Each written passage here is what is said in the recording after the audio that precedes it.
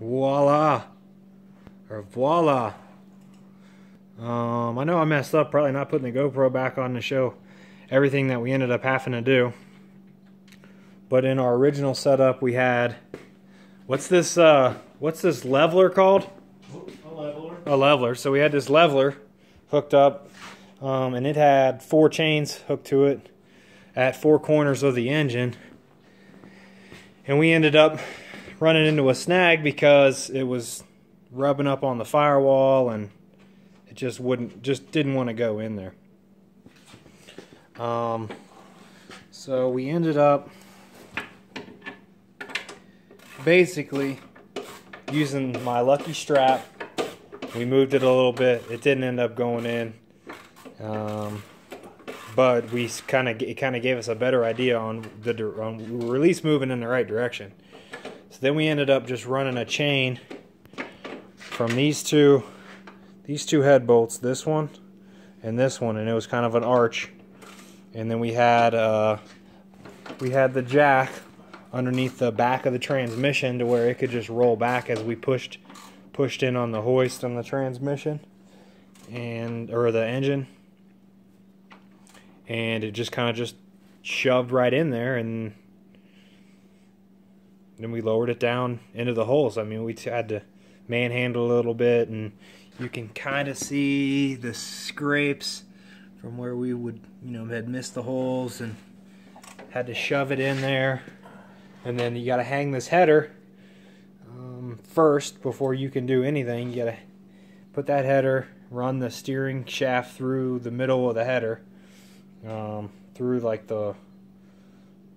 2 of the primaries, and then 2 of the primaries run kind of back and gives you like a space to where you can run your steering shaft through. So then that kind of leaves you at an angle.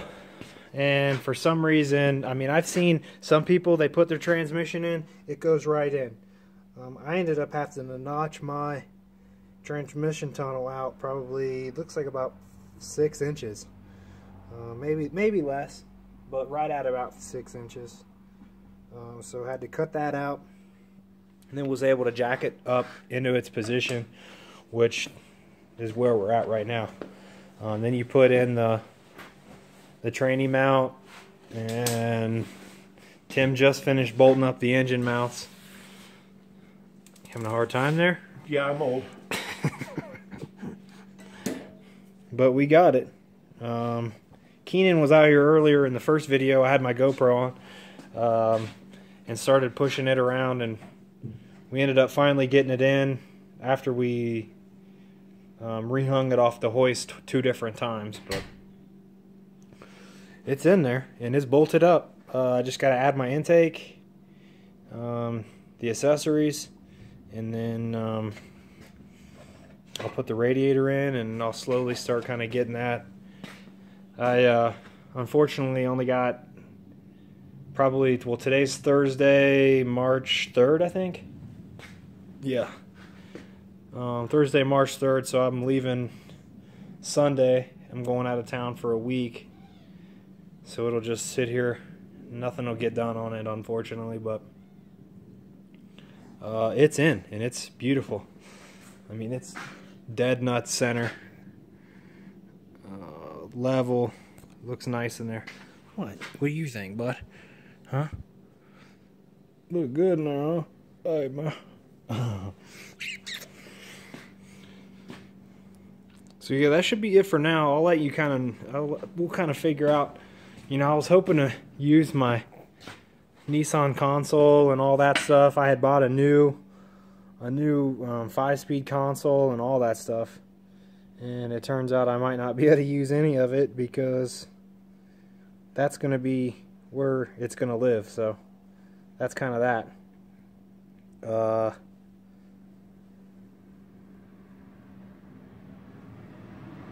But I might end up buying moving that shift location back, because I don't know if you can see, but it's forward of the steering wheel a good 8 inches, and I'd like it to be at least even with the steering wheel. So I might buy an adapter to move it back, but other than that, been a pretty good day. pretty good long day.